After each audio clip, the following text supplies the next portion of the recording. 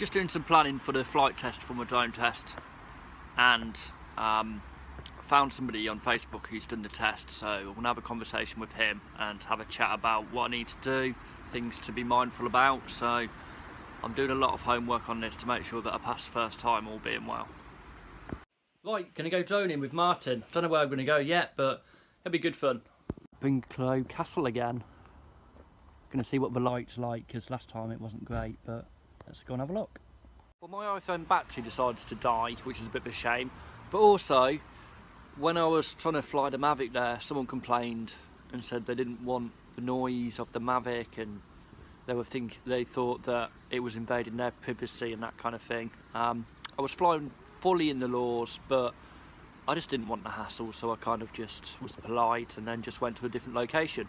But went to another location and got some cracking footage of like a tractor over a field.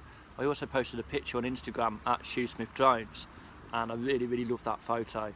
So I've been using the ND filters a little bit, and I managed to bring the shutter speed right down. I know that sounds geeky to some people, but some people who watch this will understand that if you can keep the ISO down and the shutter speed at kind of like around 50, then yeah, that's great.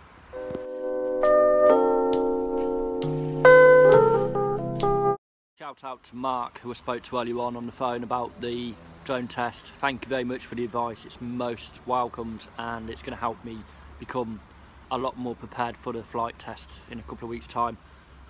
Also, thanks to Martin as well. This is Martin. He showed me a few manoeuvres with the drone tonight, which was really nice of him. So thanks for the lift, mate. I really appreciate it, and I had a good time. Thank you very much, mate, and I'll see you soon. On the YouTube channel, there's some videos which I've taken with the drone, so go take a look at those. I've created a playlist specifically for that, so yeah, hope you enjoyed them. Anyway, on that note, I'm going to go because it's like 8:30 at night and I've got to edit this video together and get it posted. And yeah, hopefully we'll get to 100 vlogs. So I will see you in the next one. See you in a bit, people. Bye bye.